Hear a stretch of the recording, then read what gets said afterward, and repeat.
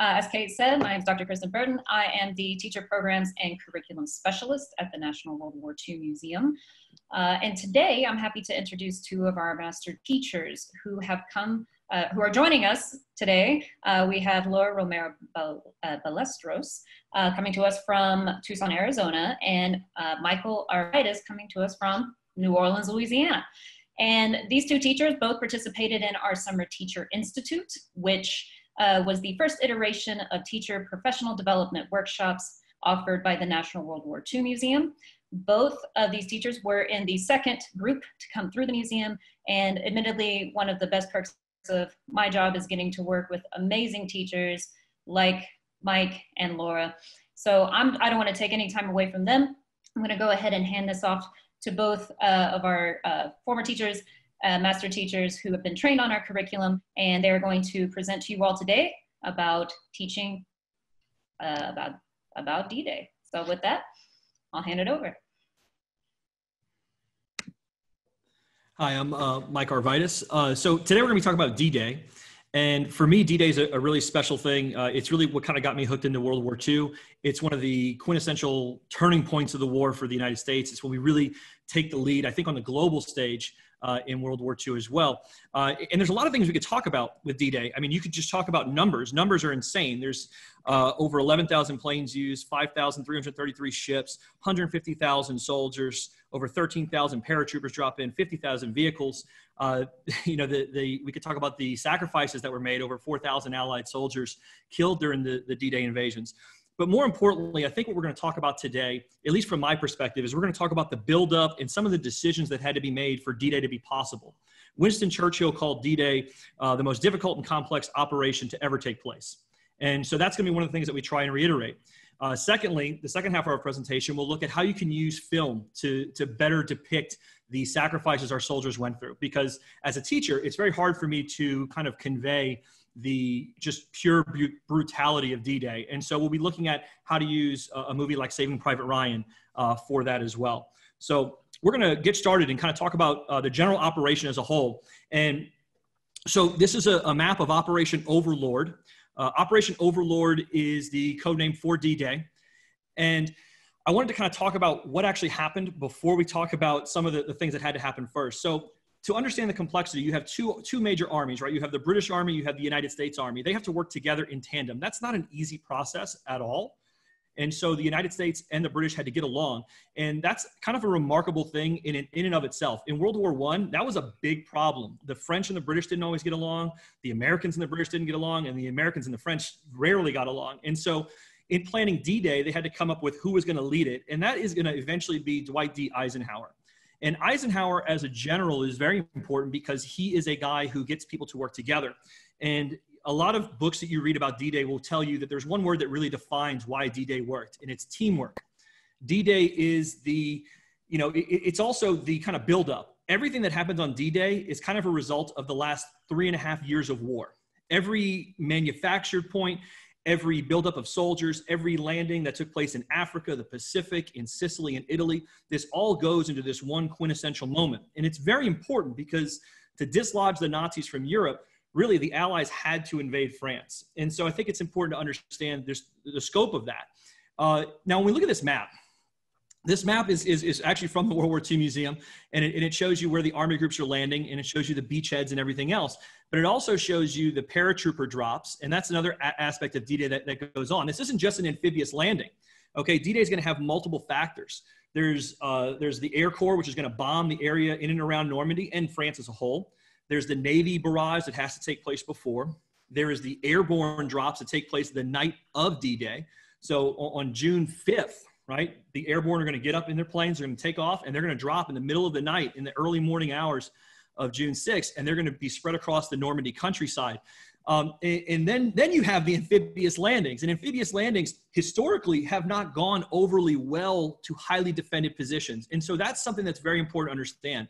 Now when we talk about the actual things that have to happen in D-Day, one thing we have to understand is that for this to work, it has to be a surprise. And I always find that kind of remarkable when it comes to D-Day because it has to be a complete surprise. If the Nazis know where the Americans and the British are going to land, they can build up panzer divisions, they can build up their soldiers, and it just won't work. okay? And we'll be dead in our tracks on the beaches. And the other part about D-Day that's really remarkable is there is no backup plan. Eisenhower talks about this in his memoirs constantly about how this was a decision, this was an all or nothing push, and he didn't know if they would ever get the resources to do this again. Definitely not in 1944. So this, if it failed, could have delayed the war for a whole nother year. So that's something to kind of consider.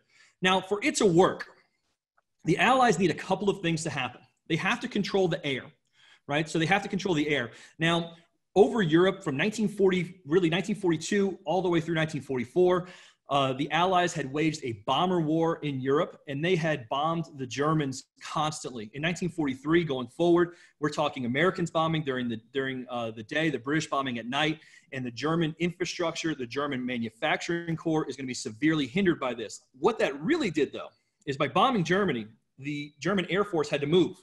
So they had to move the Luftwaffe out of France and primarily defend Germany. The other aspect was the Russians invading from the east, but that's a whole other story to make this more complex.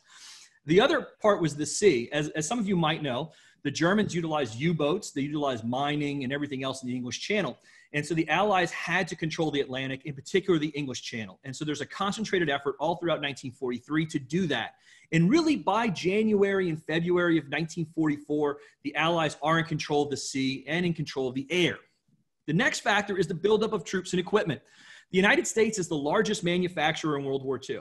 You know, we go from having an army of 180,000 soldiers at the beginning of the war to recruiting more than 7 million people in the armed services. And that's a remarkable feat. But even more remarkable are the amount of things that they were able to manufacture and create. And that manufacturing and the ability to ship them using the convoy system across the Atlantic Ocean to Britain and then put them into bases to be used was remarkable. The museum, the National World War II Museum, in fact, is in New Orleans because the boats, the Higgins boats that were used to land on D-Day were manufactured in New Orleans. And so that is actually the reason why the museum is located there.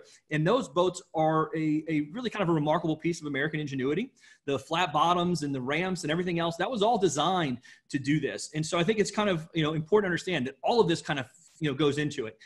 You also look at the control of information, and that's actually probably my favorite part of this. The control of information is so incredibly important. Like I said before, the Germans can't know when we're going and where we're going. And so we had to control the information in this and make sure that the Germans believed that we were going to attack somewhere else. And that place is going to be the Pas de Calais. We also faked them out and they thought we might have gone to Norway too.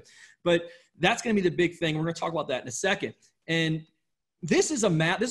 I like this map. This is from the National World War II Museum. So if you're a teacher, World War II classroom, I highly recommend you register because you can use these resources for your classes. It's a phenomenal resource. This is a bomber map, right?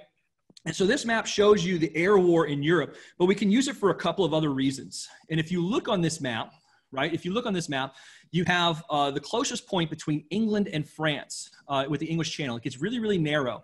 That point is the Pas de Calais. Okay. And the Germans believe that's where we're going to invade. And so when they make the Atlantic Wall, they're going to put Erwin Rommel, who's one of the best German generals of the war. They put him in charge of constructing this Atlantic Wall, Fortress Europe, right? They're going to protect the coast from the Allied invasion. They really beef up the Pas de Calais. It had twice as many mines as anywhere else. It had the largest concrete structures. It had the most soldiers. More importantly, it had the Panzer divisions and an airfield within close proximity to defend it from Allied invasions. And so for us to make this work, we had to make sure that the Germans thought we were actually going to attack there. And so that's really important. Now, the other part this map shows you is that every invasion that took place prior to D-Day led to bombings, okay? And we see in Africa, we see U.S. planes taking off to bomb southern Germany and Austria and parts of Eastern Europe. In southern Italy, we see those planes bombing some of the manufacturing centers in Poland and in Germany. And then, of course, the British bombings as well. And so all of that kind of adds together. And keep in mind, this took thousands and thousands of planes. The casualty rates in 1942 and 43 for U.S. airmen are astronomical. It's by far the largest casualty rates that we get. The initial air raids over Berlin, we're talking like 50% of the planes going down. So this is quite remarkable. Now, if we go to the next slide, we're going to see the idea of where, okay? And so this is a nice little military map. It shows you the actual landings of D-Day and everything else. But again, if you look where Calais is, that's the shortest possible place. And so the question became, how do you convince the Germans? How do you convince the Germans that this is where you're going to land? And so for the Allies, they had a couple of things that went into this. And so and let's actually start from the beginning. The first major thing that goes into this is an operation. I don't know if it's necessarily an operation, but it's called Double Cross. Double Cross takes place in Britain from 1941 through 45. And basically, by the end of 1941 and 1942, the British had discovered almost every German spy in England. And what they did is, instead of arresting them and hanging them or putting them in prison, they used them to double cross the Germans. So they're going to feed them real information, but generally information that is used after the time in which it's needed. And so they give these guys, kind of fake information, basically information to allow them to dupe the Germans into thinking that they have this great intelligence apparatus. And by the way, Hitler is completely fooled by this. He believes German intelligence is far superior to the British. Little did he know that the British had also captured an Enigma machine. And between the British and the Americans, they're going to decipher this thing in a project called Ultra. And if you want to see a neat movie on Project Ultra, The Imitation Game, highly recommend it. Project Ultra is an ultra secret deciphering program where the Americans and the British, really the British are at the forefront of this, are deciphering the German code. And they can pinpoint where Germans go and what they value in terms of strategy. And so Ultra is so incredibly important for this as well. Now, they're going to use these two things to feed misinformation into Europe. And that is going to be vital to the success of D-Day. As I said before, if the Germans build up in Normandy, this doesn't work. So what they know are a couple of things. One, they believe the Pas de Calais is where the attack will come. So they're going to take George Patton, who's probably one of the most famous generals in the war. And a lot of people, I always talk to my students, they always say Patton, Patton, Patton. But there's a lot of other generals. Patton is used at this point as a diversion. And so they create this fake U.S. Army group that's going to be stationed near Dover. It's going to be stationed near Dover. And this fake U.S. Army group, and the picture here is fantastic. So you look at this picture and you're like, whoa, man, these guys must be really strong, right? They're holding up this giant tank. But if you look closely, this is a balloon. This is an inflatable tank. And so they created a whole bunch of these little inflatable vehicles, and they would move them around fields, and they would selectively let German reconnaissance fly over those areas.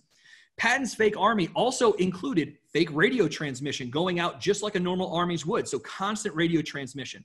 They had fake training exercises. They took basically these little things and they made fake tread marks on the grass. And so this was all kind of part of this fake out operation. And so it's a pretty interesting thing when you think about this. They went into so much depth. They had another fake out operation that actually led the Germans to putting, I forget how many divisions, but a number of divisions in Norway, because they thought, oh, maybe they'll attack Norway and then come from the south. And so this was designed to fake Hitler out. Well, it works so well, so incredibly well, that Hitler will not remove panzer divisions for over 4 days after the actual invasion on June 6th. They still thought the Pas de Calais was going to be the actual attacking point. And even 2 weeks later, there's still German communication talking about how they're still coming at Calais. They're still coming at Calais. And the reason for that is every German attack generally had a feint, and they believed Normandy was a feint. It was a fake, and they were going to bring it to Calais. But this is exactly what they had. Other parts of the intelligence included the fact that we basically made them think we had double the amount of people we had and double the amount of equipment we had. Now, to keep this secret, there's a couple of different scenarios if you're a teacher that you can use. On World War II Classroom, we have these strategic decision-making scenarios, and these are really, really good. The one that I have up here, we're not going to read it necessarily, but it's really cool to look at. And so basically, you have a situation where we decipher a German message that lets us know that there are Germans everywhere in this little area that's about to be invaded. And so George Patton has to decide, are we going to let the airborne know that the Germans are there, possibly giving up ultra secret, or are we going to just kind of roll the dice and let them land like it would be? And the decision is yours to make as a student. And I'm not going to tell you the answer. So if you want to ask a question about this situation, you can in the comments. But that was the main thing. Do you protect the code, or do you save soldiers' lives? And which is more important? And ultimately, what is going to save more lives, protecting the code for the whole war or losing it in the one instance? And I think that's really important. There's also another video that asks about Allied bombings in France, which is very good as well. Do you bomb just bridges and railroads, or do you need to bomb French cities to prevent supplies from getting to the beachhead? And that was a hard decision for people to make. Now, if we move on to the next section, weather conditions, and I'm going to kind of speed through this because I know time run a little short. Weather conditions really mattered during D-Day. There was only a couple of weeks in the month of June that would have actually worked. And so when they selected June 1st through the 7th or so as the actual proposed time of the D-Day invasion, and on June 3rd, huge thunderstorm starts to hit. And so you have Dwight D. Eisenhower who's sitting there and he's hearing weather advisories, and it's like, what do I do? Do I do this huge thunderstorm, or do I land in a thunderstorm or not? And the problem was the Air Corps was like, we can't bomb when there's heavy clouds and rain. We can't have paratroopers drop with heavy cloud and rain. The Navy's like, we can't see well enough to shoot inland. And so they have to wait. And it's going to get pushed back. In the night of June 5th, it's a thunderstorm, okay? So it's raining or early morning June 5th, late night June 4th. But Eisenhower has to make the decision. Keep in mind, soldiers were loaded onto boats on June 3rd and June 4th. And so they've been at sea already. And so he has to make this decision. His weather advisor says, look, it's not going to be raining on June 6th. I promise you. Light cloud coverage. That's all we're going to have. And so Eisenhower, in the middle of this thunderstorm, where literally he's woken up by the house he's in shaking from thunder, he has to make this decision. He talks to his generals, and they each give him their thing. Montgomery's like, let's go, let's go. The weather guys, let's go. The Air Corps guy's like, there's clouds. We don't want to go. Eisenhower then takes a moment, thinks to himself, and he is going to decide to go on this invasion. And it is his decision, his alone, and it's a very momentous occasion. And it really produces the all or nothing gamble that is D-Day. And this picture is him kind of talking to U.S. paratroopers who he sees out. He goes to their airfields and he sees them out and watches the last planes take off. Because once those planes take off, it is going to happen. Okay, those paratroopers are leaving on June 5th in the late evening, and they're going to be landing in France in the next few hours. And so that is the decision making that Dwight D. Eisenhower and the other generals had to make. So I'm going to turn this over to Laura, who's going to talk to you a little bit about the invasion and some of the tools you can use in terms of video. Thanks, Mike. So just as Mike said about getting into making connection with the museum, being a middle school teacher, you have to find different ways that it meets not only their interest, but is age appropriate for them. So the World War II Museum provided ample information, lessons, opportunities to help me to grow as a teacher, to be able to address World War II with my students in a way that would keep their attention, again, 13, 14-year-olds, and then also provide all the information that I would be able to, again, become extremely knowledgeable on what is happening. So one of the ways that to help with understanding World War II, specifically D-Day, is that teachers use videos, history teachers, ample amount of videos out there to use. But the question always comes into play is, what do I have to look at when I am actually going to use a video in my classroom to enhance my curriculum? Because that's the purpose of it, is to enhance those primary sources that you're using so that your students get a better understanding, a stronger picture of what is happening. So these are a few aspects that you must always consider when using a video. The very first thing is making sure that you have parental consent. Again, being a middle school teacher, all of my students are under the age of 18. And usually what I do is make sure that that parent permission goes out the first week of school. And in there, I do make reference to some of the movies that I am going to be using, but I give the disclaimer of why. Why are we going to be watching those specific scenes? Is to enhance the curriculum. It isn't just going to be movie appreciation. So you need to make sure that you have that permission in record before you even get started with your actual school year.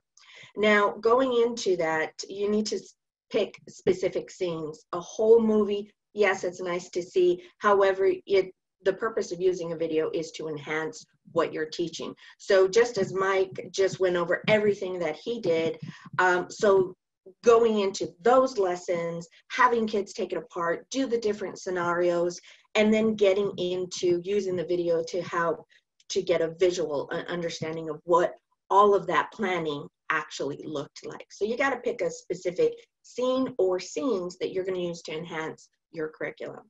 Always have a set of questions for them. They need to, as they're watching this video clip, know specifically what is their purpose. What am I supposed to get out of watching this 15 minutes, this 20-minute video clip? And always what I found to be helpful is to have the times of when you're going to pause the video, so that way students, of course, absences, kids being called out for whatever reason, they always have a reference point of, I stopped at this point, I need to continue watching from here. It also helps you to keep track of where you're supposed to pause the video and have those interactions with your students. Pausing, ample time for them to be able to process what they're seeing. You don't want to pause 1 minute after watching, 30 seconds after watching, and then ask a question. That's too much. In some cases, you pause about 45 seconds in, but then later on, it serves that specific purpose. So you have to look specifically at that spacing for them to be able to process what is it that they're actually supposed to be identifying in the film, internalizing as they're watching it. Levels of complexity. Yes, have right there questions. In this part, I want you to take a look at what are they doing? What are they seeing? What is happening? But you also need to make sure that you have those questions that have them think about their situation, what they already know, what they hope to know, what they hope to learn, what they've experienced in their own lives with, maybe they may have grandparents or great-grandparents who were part of the war, or any other of our wars that we've been involved in. It helps them to make that personal connection of, yeah, my grandfather told me this, my grandmother, my dad. Coming from a city where we are military based, I do have lots of students that make that connection. Yeah, my dad is a soldier. So it helps them to make that connection of what it is that they're seeing. And then in that way, they're more apt to want to participate. When you have a chance, try to make those connections with topics, with outside of what it is you're specifically watching. Is there something else that you've learned before, and help them to bring that back? Always going back to what you've already taught them to bring it in connection with what you're currently looking at in the video. Also look at making questions that connect with the current climate. What's happening in the world? What is happening 2020? Is there anything that you can make that connection with them, with the video that you're seeing? So it brings the past, this movie, and the present all together to, again, help them with those levels of complexity. Get your students to start thinking right from the very start of the video clip that you're showing them. In the example that I'm going to be showing you in a little bit, there's about 30 seconds we get into the video, and then it's paused, and they've got to think about what they just saw, what they would be thinking of. And it gets them right at the start to, I'm invested, because now I have to think about me as a person. What I tried to do is have students read the questions before we're going to start the next part. It gets them engaged so they know exactly where they're supposed to be. It also puts them on point. Here's the next item we're looking for. And it also helps for students who need a little bit more time to process and answer the question that they previously were supposed to answer. I do encourage my students to watch the video in its entirety on their own time, and I do offer after-school opportunity because I want them to see the film. There's more involved in it. However, time, we just don't have it, and it needs to be very specific to your curriculum. Again, remember, these videos are there to enhance your curriculum, not to take the place of. So it also provides that opportunity to make that connection with them. Okay, so the video that we're going to be addressing today, as with what Mike was going over, is the D-Day landing. So now that we have all of this preparation, we know what is supposed to be happening, now we actually want to see what takes place. And we do have the excellent movie, Saving Private Ryan. And so here we have a couple of questions that I have created using that format, those aspects that to consider. And so the video clip, again, is starts at 4 minutes and 30 seconds to 28 minutes. And so looking at that time specifically is the D-Day landing. That's all we're going to focus on. That's the only part of the movie that I use to help to enhance my curriculum. So we'll go over a couple of these. So one of the questions that that I have my students look at answering is, right from the very start, in that very beginning of the film, you have the soldiers that they're on the Higgins boat. They can't see over it, but they can hear. They're on the waves crashing. Their captain is yelling out orders. They turn to the left, turn to the right. You see some soldiers who are praying. You have some soldiers that are vomiting. And so I ask my students right at that point where the wheel is turning for the platform to come down, pause right there. what's going through your mind. Put yourself in the shoes of these soldiers. Your officers are yelling at you. You're looking to the left, you're looking to the right. These guys, you know, hey, the guy in front of me, the guy behind me may not make it. You're also in the water, you're in the waves, you're a little seasick, you're nervous. All these things are going through you. What are you thinking at this point in time? So this very short little start to pause, very short, but the kids really think about, wow, well, let me take a minute for that. If I were in that situation, these are the things that I would be looking at. So that's the very first question that I start off with them. And then I go throughout the worksheet looking at pausing at different points. And I get to the question, the morality question. When we get to that point of in the film where you have the German soldiers who have just been introduced to the flamethrower, and they are jumping out of the bunker, and you have the soldier who says, don't shoot them, let them burn. So we pause there, and I ask my students the question, is this right? What would you do in this situation? Would you end the lives of these soldiers who obviously are in pain, they're on fire, or would you just let it happen? So this is a point where they have to really dig deep into themselves and take into consideration of what they've seen so far in the film and put themselves in the shoes of the soldiers. What would I do in this situation? What's the right thing to do? So we have questions like that. Then we have our ending questions that have to do with the current climate. So the actual bunkers, the artillery that is still located at Normandy. So those things there are available for people to go and see. So I asked my students the question, if you were the French government, do you agree with them keeping all of these items still there? Yes, these are primary sources. These are things that are part of our history that will never go away. What is the justification for keeping them there? And then the next question is, now take the perspective of a veteran and their family members. Is this something that should continue to stay there? Should they remove those items? Should they tear them down? Putting them in that situation of, okay, so does this help them or does it hurt them? So you have a wide range of questions that you're looking at to have the students answer to make those connections with them. Also, we have, as I said earlier, try to make connections with other topics that you've linked with the students.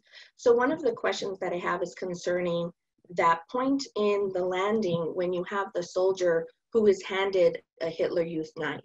And he has seen things, he has gone through things, he's made it to the rallying point, he's made it to the top, he's there fighting, everything is kind of getting under control by the Allied forces.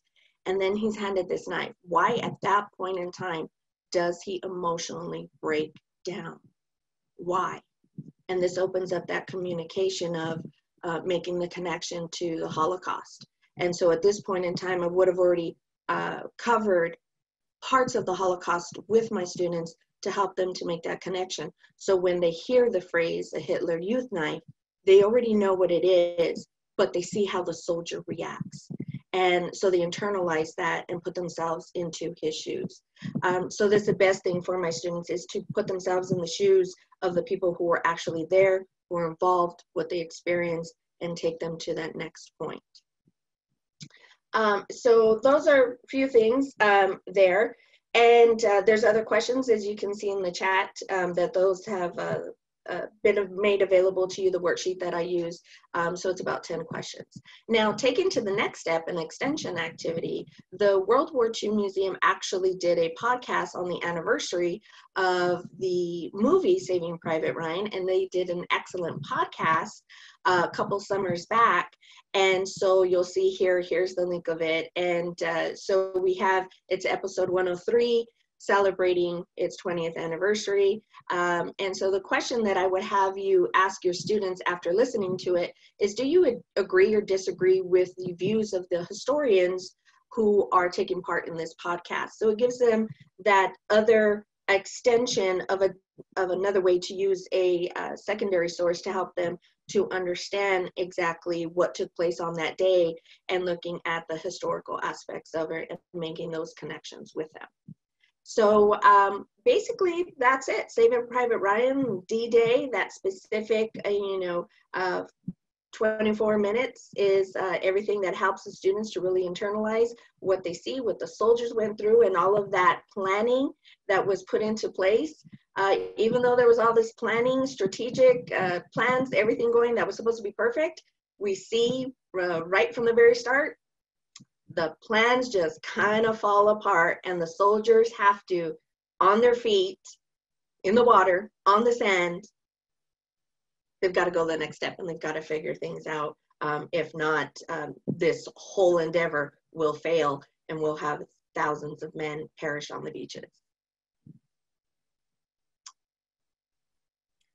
All right. Well, I very quickly just want to say one more time a thank you to both Mike and Laura for your presentations today. We do have some time for a few questions, and we've received a few from both Facebook and through Zoom. So first question, if there's one takeaway from D-Day that students should know, what is it? I think, oh, Laura, you can go first. Well, what I was going to think is that looking at all the planning and looking at the video and podcasts and everything is for them to understand that this was that turning point. We were at this point where we weren't seeing everything that we thought we would see, that the Allied forces are not making all of these conquering moves. And so at this point, with that, this huge invasion taking place, that the kids would see, we needed this badly in order to continue to get the American people to continue to stay on board, to continue to buy those war bonds, to support our troops, to support what the government was doing, and to end the tyranny that was happening in Europe, to maintain freedom, and making that connection that we're all in this together. This is that global endeavor that needed to take place on this time. I think there's a couple of things you can that are really important to instill in your students. One, this is the definitive operation from the U.S. standpoint. It doesn't end the war. And I think in textbooks do a horrible job of this, especially U.S. history textbooks, where it's like D-Day and then the next paragraph, and they took Paris. Those are months apart. And so I think this is the beginning of Allied operations in France. It's the decisive event that puts the Germans in retreat across France. I think that's really important to do.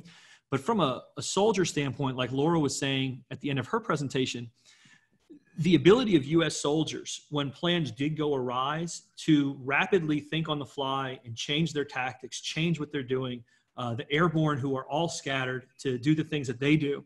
And then, of course, on the beaches where people aren't landing on the right landing zones, and their ability to adapt and overcome.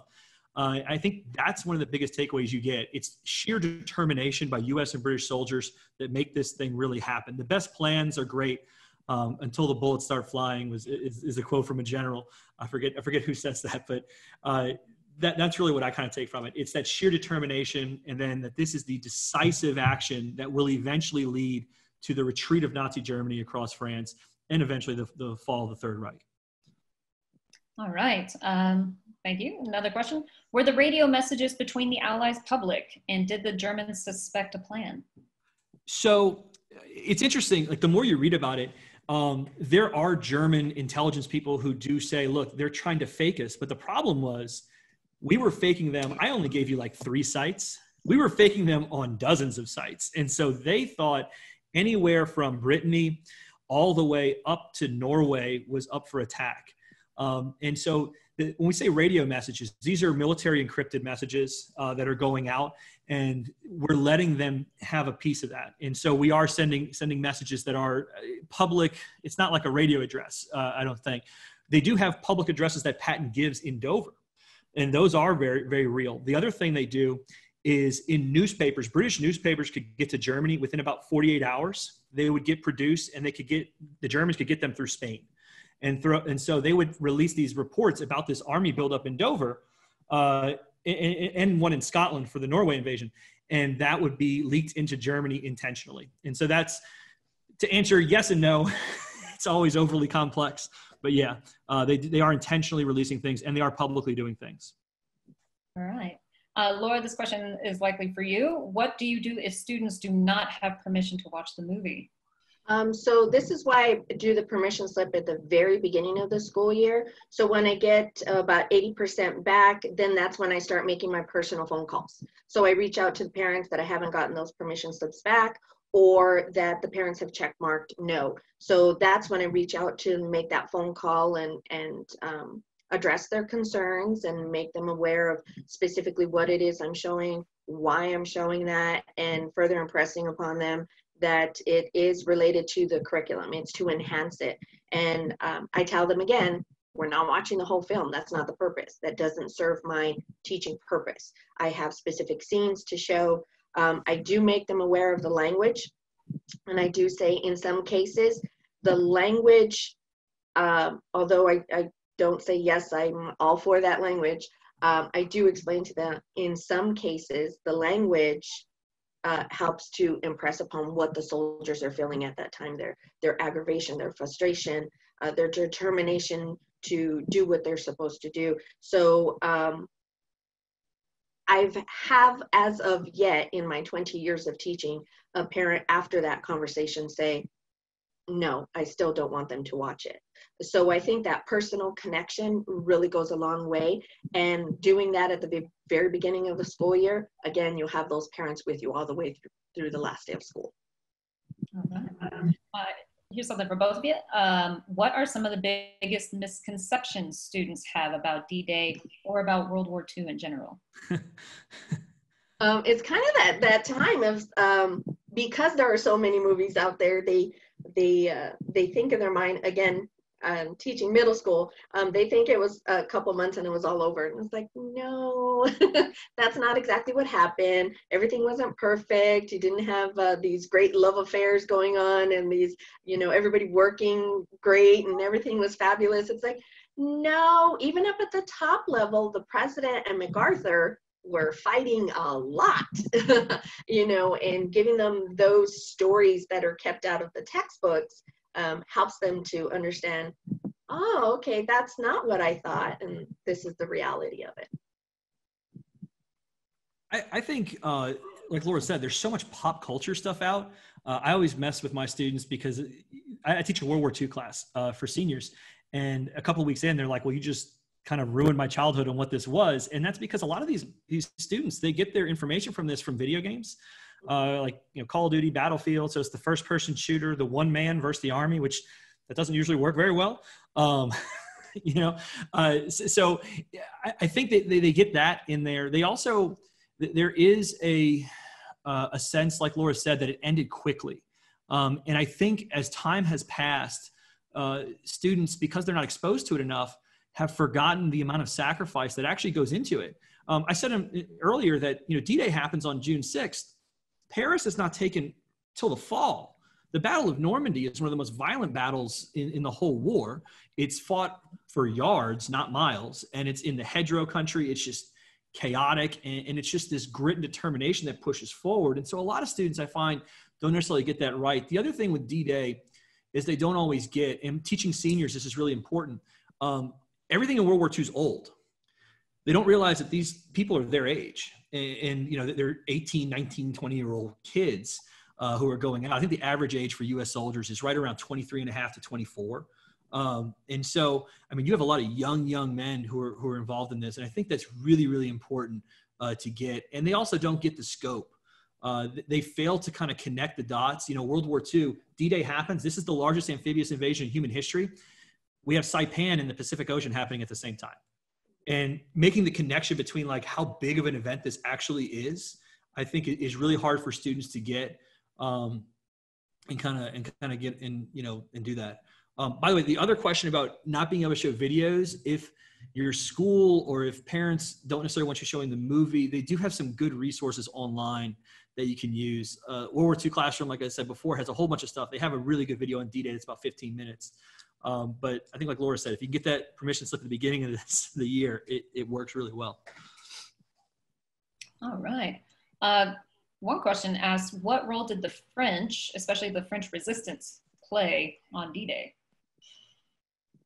A big role. And I kind of glossed over. I didn't really mention the French, but the French resistance play a large role. When we went to Normandy in our teacher institute, I think when we were learning about the French resistance a little bit, because we had questions, because we had a French tour guide, and what he said was like, sometimes the French resistance is overplayed, and then at the same time it's underplayed.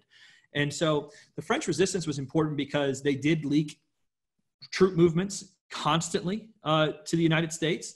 And then when the landings are taking place, the French resistance does go into action. And there are some sabotage operations that take place to decrease Nazi mobility using rail lines and everything else.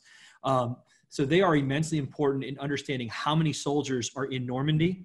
And then, of course, when the invasion starts, having them inland as operatives was really, really important. So, I mean, I think they're very important, and it's an undercovered part, I think, in curriculums, because obviously as school goes, there's just so much you could talk about.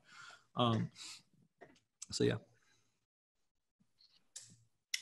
All right, we have time for about one more. And for this one, it's a general request to both of you. What books on World War II would you recommend to your students at both the middle and high school level?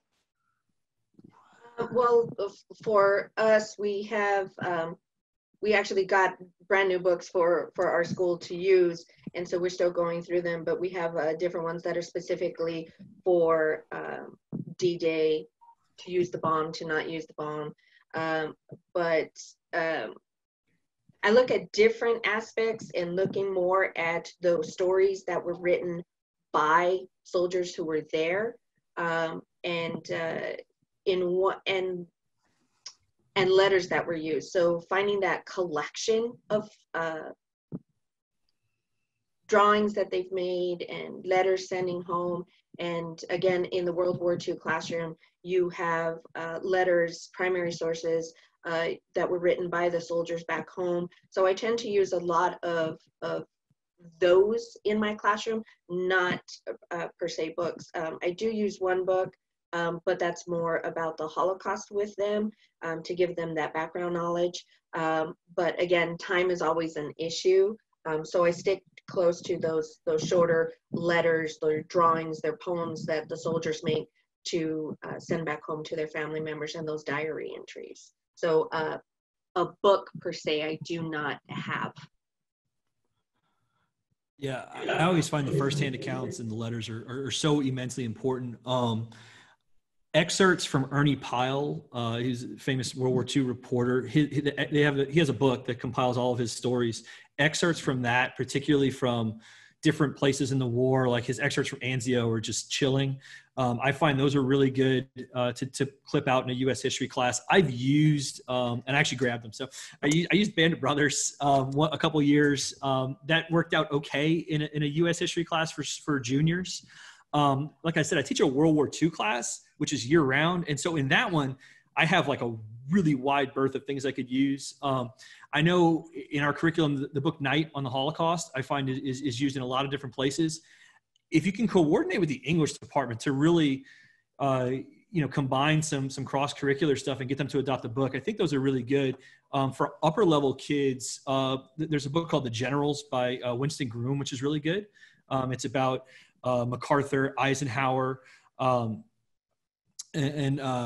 it's escaping me, the last one, but it's about the three major generals in the war for the U.S. And the British, or for the U.S. And that one's really good. I've also used Don Miller, History of World War II is really good. Anthony Beever's Second World War is really good.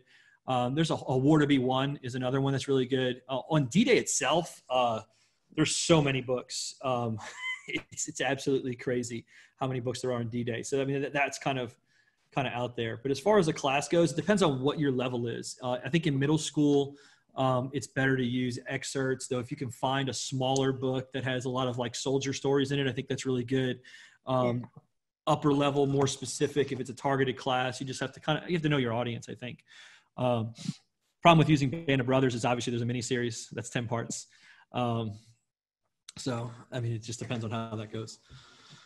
All right. Well, a big thanks to both Mike and Laura again for joining us. Good to see your faces here, and always thanks to everybody who's tuned in to join us today, to the teachers and those who are just interested participants. I hope you come back to our next scheduled webinar, and I hope you all are having a good day. Thank you again to Mike and Laura, and thank you all. Have a good day. Thank you.